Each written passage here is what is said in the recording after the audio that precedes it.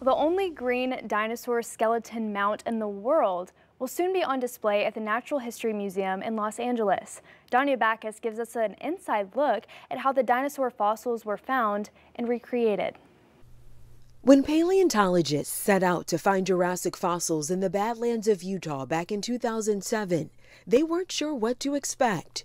But buried in what was a riverbed 150 million years ago was something so rare. It was really exciting because we didn't know what we had. It kept the team from the Natural History Museum of Los Angeles County's Dinosaur Institute coming back for more than a decade. The careful pounding of rock unveiled fossils of a green-hued Jurassic giant scientists named Natalie, a diplodocus-like dinosaur that got its color from minerals found in the riverbed.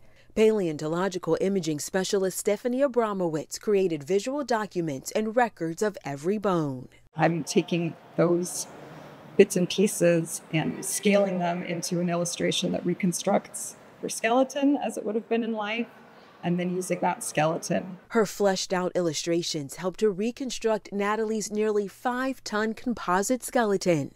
National Geographic provides an inside look at the excavation and reassembly in its September 2024 issue. We're getting a behind-the-scenes look at the more than 75-foot long-necked green dinosaur Natalie before it's open to the public.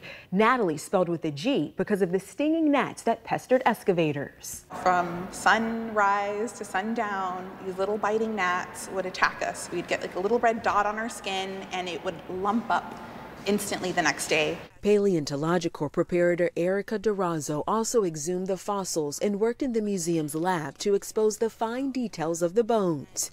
Natalie is in the process of being mounted for display in the museum. What is it like for you to walk in here and now see Natalie on display?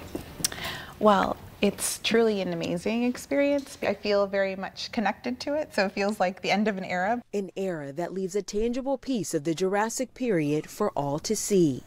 Danya Backus, CBS News, Los Angeles.